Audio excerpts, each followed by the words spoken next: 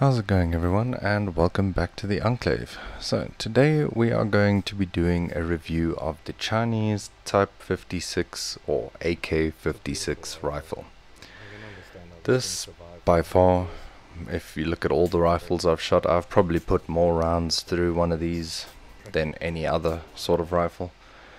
All my training was done on these. A lot of my subsequent training was done on these.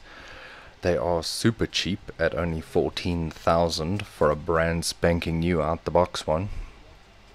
And yeah, that makes it really cheap training tool and affordable training tool for a lot of people here in South Africa.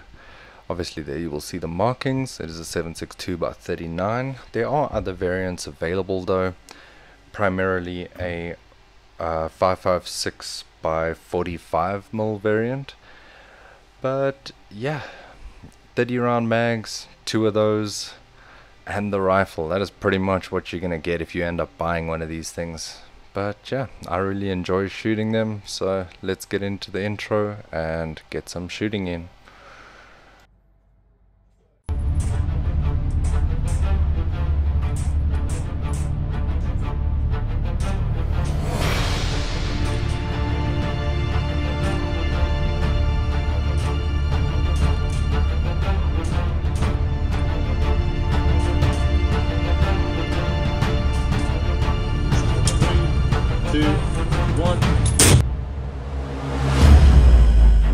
And we are back. So I figured I'd start off here with a quick little clip of the bolt just absolutely refusing to stay locked back, followed up by a shot of the target after the wife took her first 3 shots with an AK. This is why anyone in the world can use these rifles, because they really are super easy to use. So yeah, we had a feeding issue with that first round. That first round didn't chamber. Other than that, we literally had no issues.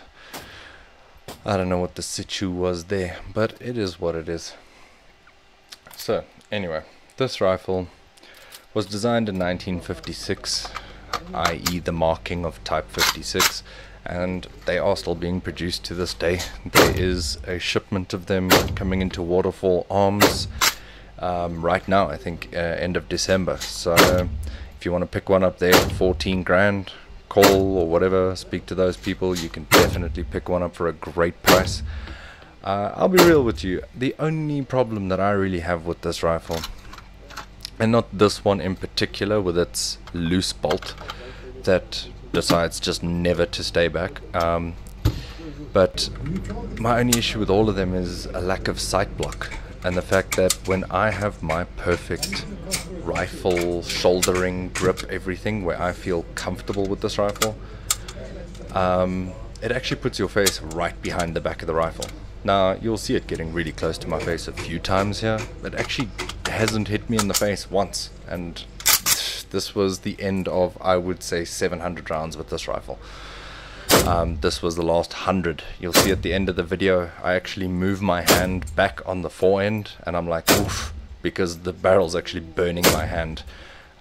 We didn't give this thing much of a break from the time we picked it up to the time we put it down. It was pretty much put a couple rounds in the mag, fire away, a couple more rounds, fire away, until we got through. I think we had 100 on this range day. So yeah, fun times. Like, honestly, it's a great rifle if you can get a sight block put on it. They have cool little like side mounted sight rails you can put on these things. It's pretty cool. It's better than nothing at the end of the day. But yeah, I really enjoy it. Like I say, you can pretty much look at my face there. It looks like a rifle's about to hit me in the face. Like I say, it really never has.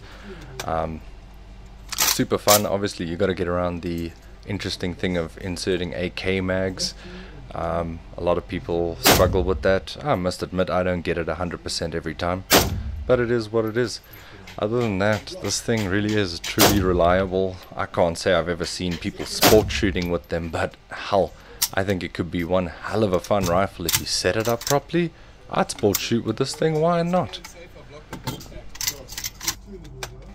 I'm always down for sort of weird options.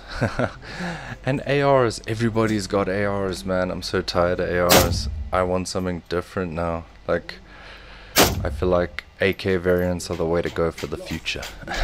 Nah, not really. But anyways, I hope you guys enjoyed. If you have more time, check out another video here at the end.